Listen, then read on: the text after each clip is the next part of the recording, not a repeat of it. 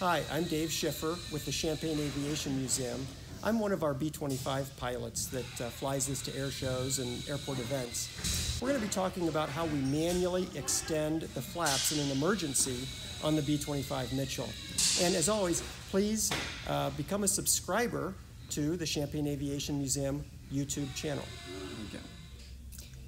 In the B-25, the flaps are they're moved with the hydraulic system.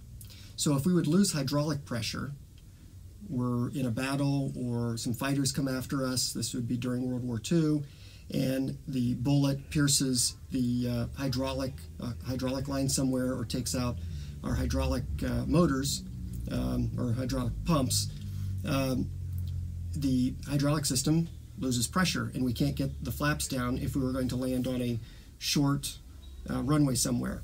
So we would have some crew member in the rear of the airplane operate a manual handle which cranks the flaps down. If the rear crew member isn't there or is incapacitated in some way, then the co-pilot would have to climb back through the airplane, which you'll see me do here in a minute, and would have to operate this flap handle. Now, you might say, do you really have to have the flaps? And we can land this airplane with no flaps. In fact, we train for that.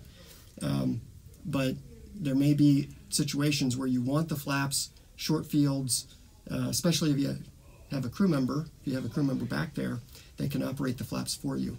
So you probably wouldn't have the co-pilot get out of the seat and climb all the way back there. But if you needed the flaps, this is what you would have to do. Okay, yeah. So I've moved back to the area. This is right in front of the bomb bay. The pilot seats are behind the camera. I've moved to a position, these are some student seats that we have or training seats that the Air Force used back in the 1950s. But anyway, the bomb bay has a space here that you can climb over. So when we're in flight, the only way to get from the front to the back is over the top of the bomb bay. You'll see me climb over the top here, and on the other side is the manual crank for the flaps.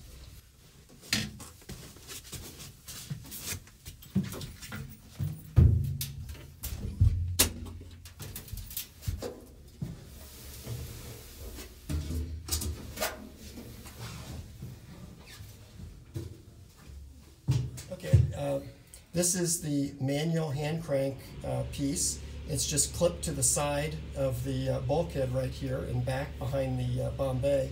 And right at the end of the bomb bay, there's a hole. You pull up a little metal piece, and this slides right in to the crank. Here's the flap handle. And